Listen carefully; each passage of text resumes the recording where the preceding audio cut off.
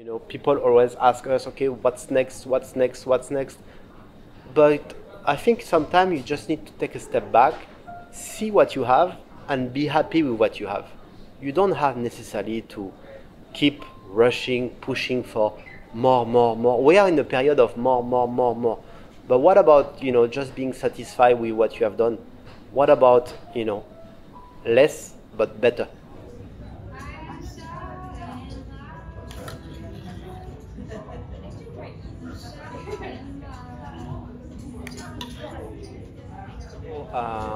My name is Julien Royer. I'm the chef and owner of restaurant Odette here in Singapore inside the National Gallery. So the restaurant is named after my grandmother from my mom's side. She is the person that really showed me how much emotion, love and happiness you can give to people through food, produce and cuisine. I grew up in the countryside of France, in Cantal, in a very quiet and agricultural part of France. I always remember that I'm coming from a very humble background.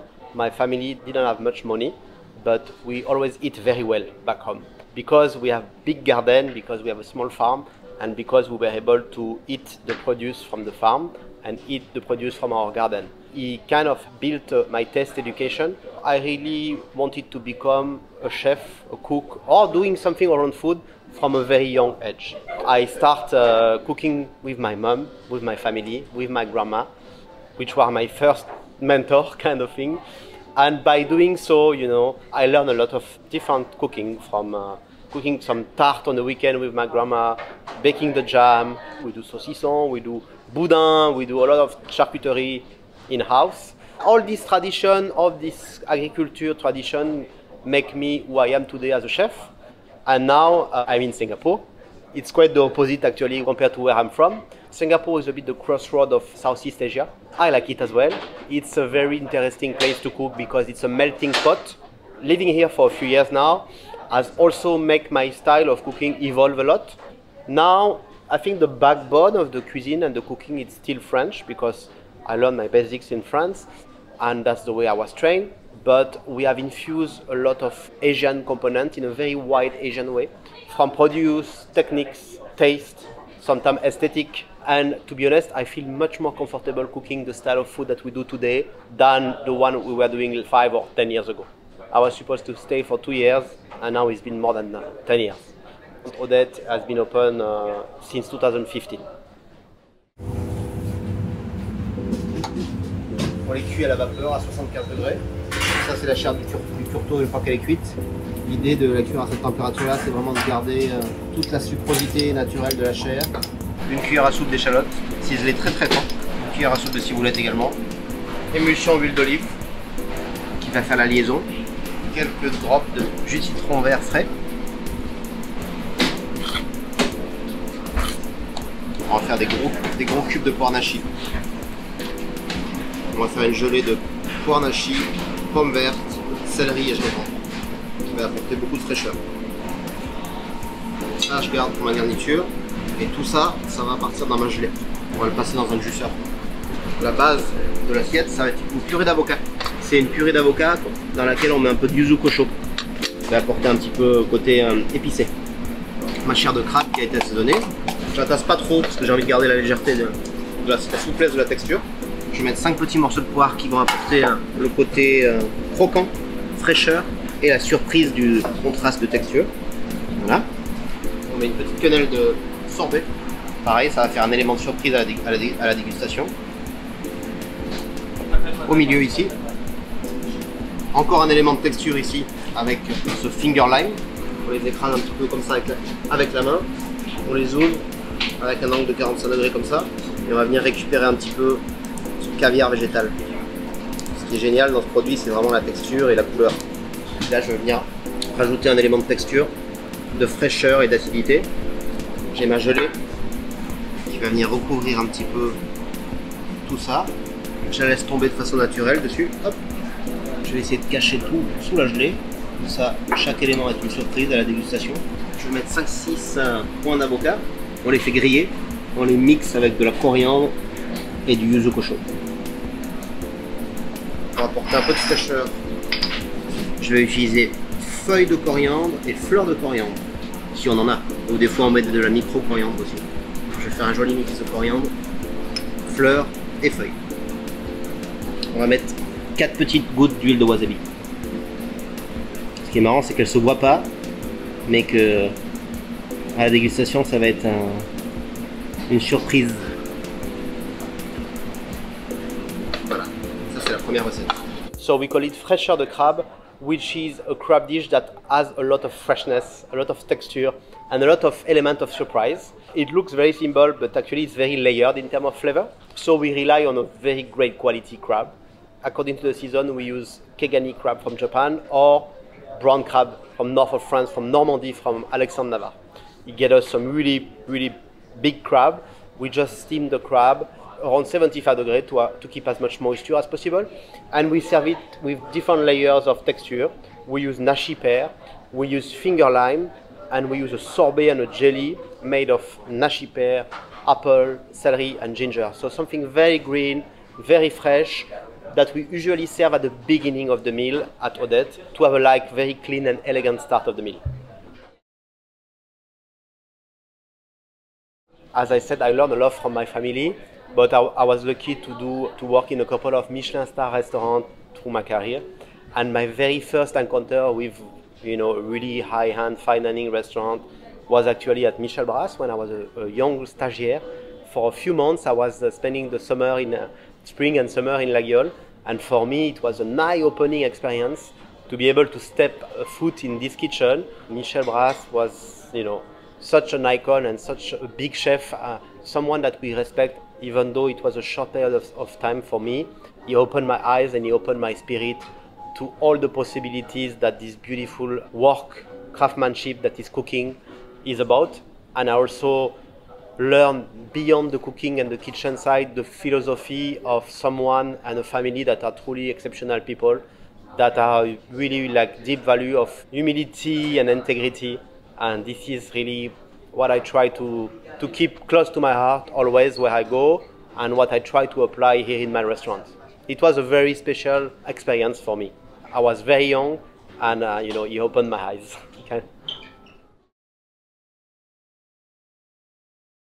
Donc on a de la betterave rouge, on a de la betterave candy ou shioga, on a de la betterave blanche et on a de la betterave jaune. Chaque betterave, elles sont cuites individuellement, tout simplement en d'aluminium. Un petit lit de sel, la racine en bas, on les isole bien, on les ferme bien à l'étouffer. Chaque couleur séparément parce qu'elles ne cuisent pas pareil. On les met au four comme ça. Une fois qu'elles sont cuites, ça ressemble à ça.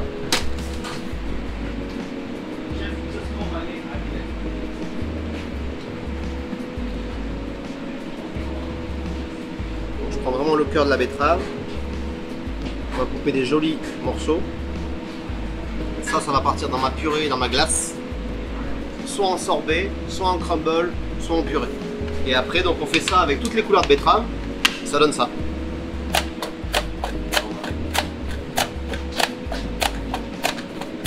Voilà.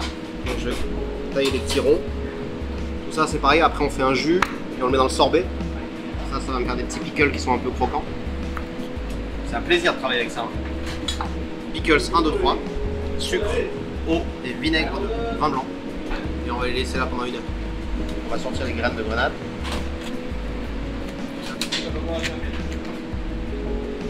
On récupère le jus pour faire le sorbet également qu'on met avec. Ça c'est un crumble qu'on fait avec toutes les peaux qui sont séchées avec de la farine et du beurre. Donc les betteraves, on les assaisonne simplement avec une vinaigrette aigre douce qui est faite à base de miel, de vinaigre, de vin rouge, de vinaigre de Xérès pardon, et d'huile d'olive. Ensuite on va les poivrer avec le magnifique moulin.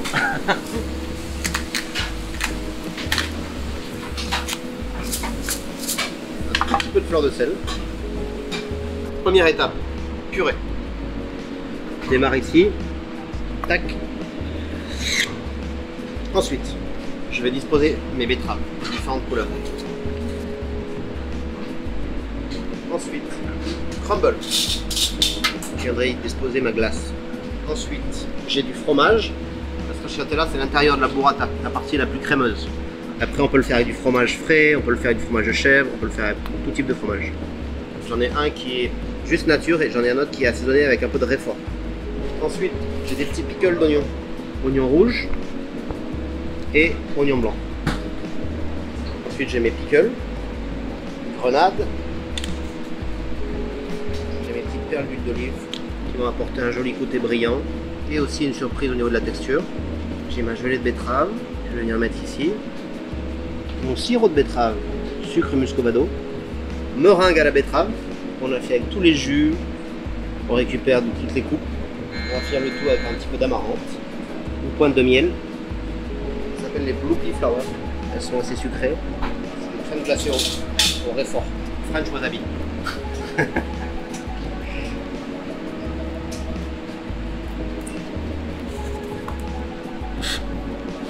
Voilà, c'est la collection de betteraves bio. The second recipe that we saw today was what we call the beetroot collection, a tribute to an ingredient that I love and that is too often underrated, heirloom beetroot. You can do something beautiful out of it, and that was the idea of the recipe. We just baked the beetroot on a bed of salt in aluminum foil in order to really concentrate the flavor and to have something really fondant and really yummy. The beetroot we are working for are from a small organic farm that we work with for many years now. It has a beautiful intense sweetness. The idea is to have different texture of beetroot. So we have a beetroot cooked with all the trimming and the skin. We made a crumble, we made a jelly, we made a puree, and we bring a bit of sweetness with the use of honey and a little bit of spiciness because I like the dish to be exciting from the first mouth to the end. We make an ice cream of fresh horseradish. So bring a nice creaminess slash spiciness to the dish. And then there's a lot of technique in the dish. There's a lot of preparation that needs to be made before. But I think it's a nice melody celebration of this humble ingredient that is beetroot. Yeah. When you are working as a chef, it's very important to have the right tool because you are just more precise and better at what you do and what you cook if you have the right tool. And to be honest, I didn't open the box, as you can see, that until you guys came because I really wanted to keep the surprise and to experience by myself. I think that the range of scissors, knife, mandolin is really really amazing. The quality of the steel, the quality of the material used, it's simply world class, and you can feel that it's durable. You can feel that it's something that's not going to break, and you work very smoothly out with them. The mandolin is particularly impressive for me because too often we see mandolin that break after a few months. The blade is getting rotten very easily, but the way this one is built, it's so easy to understand, it's so easy to clip, it's so easy to use. I think it's one of a kind, to be honest. The scissors also, you know, the prise en main is so easy to start using it, and it's very sharp and very solid. So you feel that you are with a lot of confidence when you work with this kind of equipment. The knife, okay, the knife I cheat a bit because I have one already. So the knife, I already know the quality of the knife and the blade. It's truly amazing. The tranchant and the blade, the easiness of cutting anything, it's quite spectacular. Definitely, I will recommend this range of Kai Michel brass equipment. It's truly special.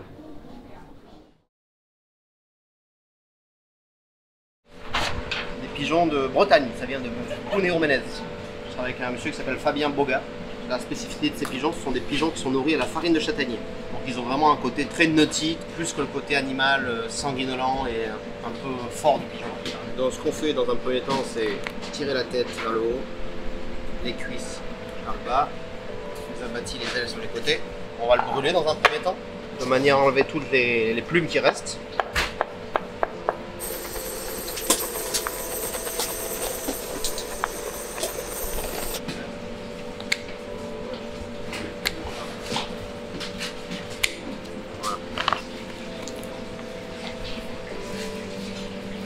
Et ensuite, on va enlever ce qu'on appelle le wishbone, le petit bréchet là. Je vais suivre le petit os que vous voyez là, en forme de V. Si on ne le fait pas, ça sera un peu plus délicat à découper après. Je tourne, voilà, ça reste tout seul. On remet la peau, on va bien le protéger. Après, on va les faire mariner et ils seront prêts à cuire.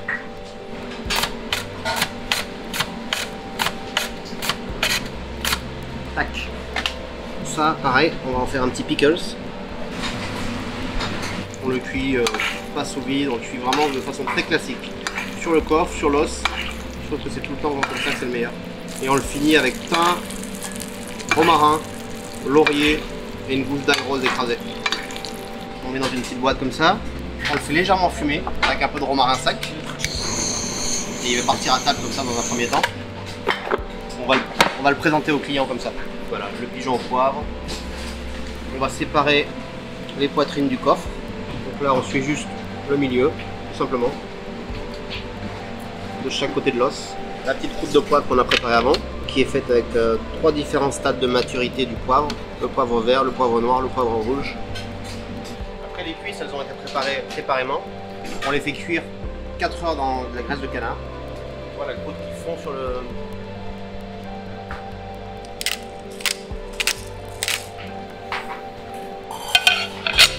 Black garlic.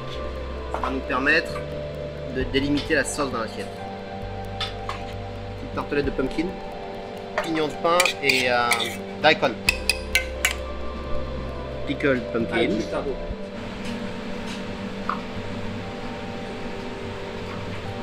On va le réunir comme ça. Ensuite, la cuisse. On met un petit message pour nos clients. Un message qui change en fonction de l'humeur. Un bao qu'on a fait avec les abats. On sert sur le côté. Dedans, il y a les abats, les cœurs, les foies. Donc on utilise cette démarcation d'ail pour que le jus reste bien au milieu. On met juste la quantité nécessaire. C'est un jus de pigeon classique avec un peu d'ail noir également. Un petit peu de fleur de sel. Et voilà.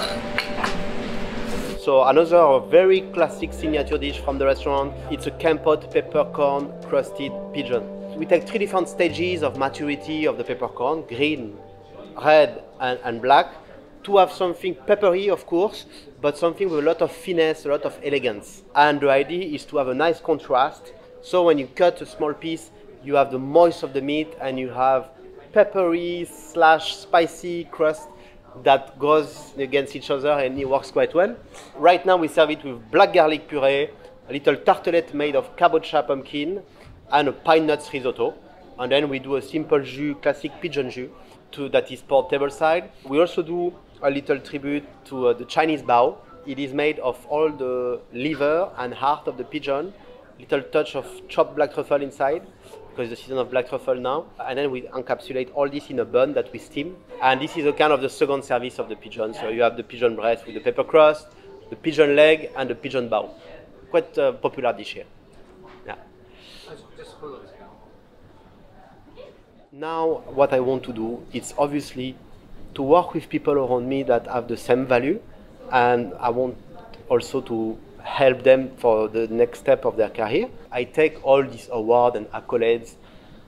I think it's a reward of a team, a group of people that working together to achieve what we do. I think if you start to think too much about it, it's the beginning of the end actually. You know, I'm 41 years old and I have so much more to do, so much more to learn, and the beauty about this job and what I really feel honestly every day is that more you think you know, and more you realize that you know very little actually.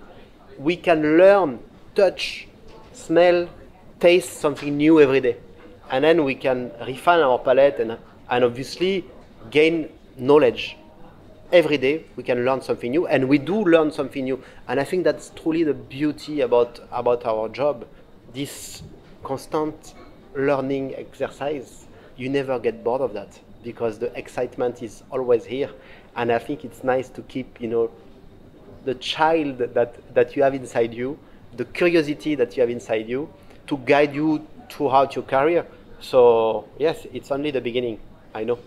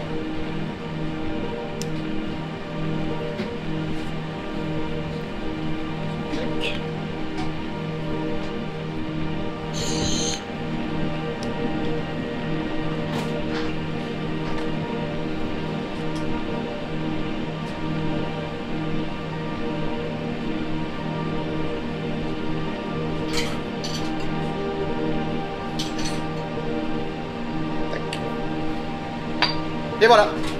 This is something that we do at the moment. It's the season of citrus. We use citrus from Wakayama Prefecture or from Kyushu Prefecture. A very wide variety of citrus that are really amazing. For instance, today we have used blood orange, pomelo, oranges, bergamot to make a little tart that is very elegant and very refreshing at the end of the meal. It's a tart made of a phyllo pastry with a crème of yuzu and another one of yogurt to bring the creaminess and the gourmandise. We make a small brunoise of different citrus that we season with a touch of olive oil and black peppercorn. And then just some segment of the fresh citrus that we prepare just before service. And we serve it with an ice cream that is made of Earl Grey tea. So it's an Earl Grey ice cream that again bring a lot of sweetness / freshness to the tart. And tableside we pour a little nage that is made of oranges, mandarin orange, bergamot and extra virgin olive oil. And we finish it with just a few leaves of coriander and a bit of confit orange zest. Something very seasonal, very refreshing with very little sugar. All the dessert that we do here, we tend to reduce as much as we can the amount of sugar to have a light and very elegant finish at the end of the meal. Odette is the first project in Singapore. The second one is Claudine, is the name of my mom, a project that started in 2021. Just turned 2 years old. It's more something casual and simple in terms of concept, but with the same focus in terms of cooking and sourcing as the one that we apply here at Odette. We just make a cuisine that is à la carte, a cuisine with strong marker of French cooking. You will find some really classic dishes such as a vol au vent with sweetbread and morel, a beautiful steak tartare, a sole meunière, a crème caramel, a floating island, these kind of dishes that I personally enjoy a lot eating. And we also saw that in Singapore there is a market between everyday kind of bistro and a fine dining, but nothing much in between for French cuisine. So I really wanted to dig into that, and that's why we opened Claudine in 2021.